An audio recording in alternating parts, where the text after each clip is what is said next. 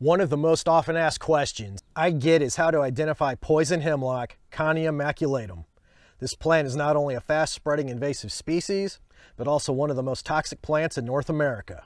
So it is easy to understand why people do not want it around. In this video, I'm going to show you how to identify poison hemlock during the colder months from late fall to early spring, tell you why it's important to identify it during this time period, and towards the end, I'm going to throw in a bonus fact that is really crazy, so be sure to stick around for that.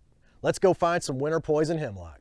Poison hemlock was long thought to be a biennial, or a plant that takes 2 growing seasons to complete its life cycle.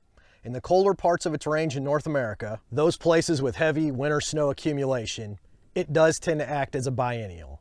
In warmer areas, such as here in Kentucky, it often acts as a winter annual, and seeds that germinate in the fall will produce plants that flower the following spring. No matter where it is found, poison hemlock is often the only large herbaceous broadleaf plant that remains green all winter long. This makes spotting its basal rosettes super easy. A basal rosette is simply a circle of leaves emanating from the root and staying close to the ground.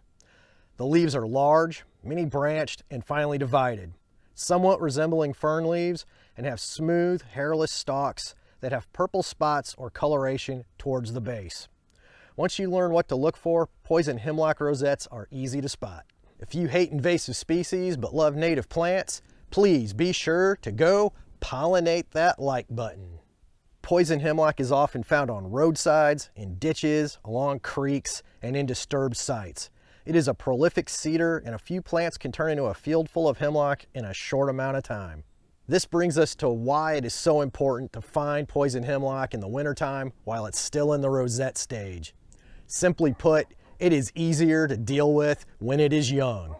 Once poison hemlock starts to bolt and produce flower stalks in late spring, it is much harder to control. If you would like to see a complete video on poison hemlock control, please let me know down in the comments. Some of you are probably wondering, how did this toxic, invasive plant get to North America? Was it brought in accidentally like so many other invasive species? Nope. It was brought in as a garden ornamental in the 1800s and was marketed as a winter fern because of the bright green basal rosettes that are so prominent during the winter months. So basically, the same trait that allows us to track down poison hemlock in the winter so we can kill it is the same reason it was brought to this country originally, because people thought it was pretty. Funny how that works out. If you'd like to get a jump on finding some of the woody invasive species on your property, check out this video and be sure to get out and explore nature in your backyard.